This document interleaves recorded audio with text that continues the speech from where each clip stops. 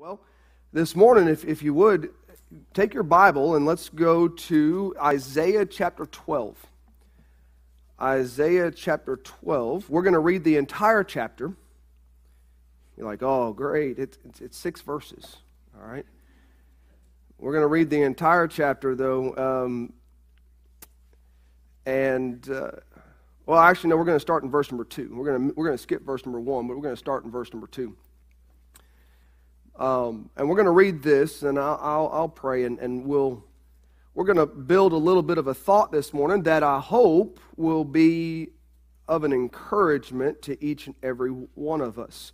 Now, if you know Christ as your personal Savior, this is going to apply to you and me. Those that know Christ, those that are saved, have that confidence in where we are going to spend eternity through the blood of Jesus Christ and the Word of God and the truth that we've trusted in.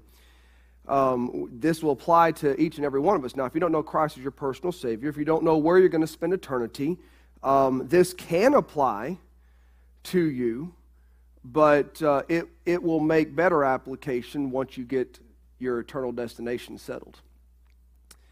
And so if that is your need this morning, if you don't know Christ as your Savior, if you don't know for sure where you're going to spend eternity according to God's Word, that would be your first thing to take care of this morning. And there will be that opportunity for that. But looking here in Isaiah chapter 12, starting verse number 2, the Bible says, "Behold, God is my salvation. I will trust and will not be afraid. For the Lord Jehovah is my strength and my song. He also is become my salvation." You say, hold on, that's repeating itself. No, He is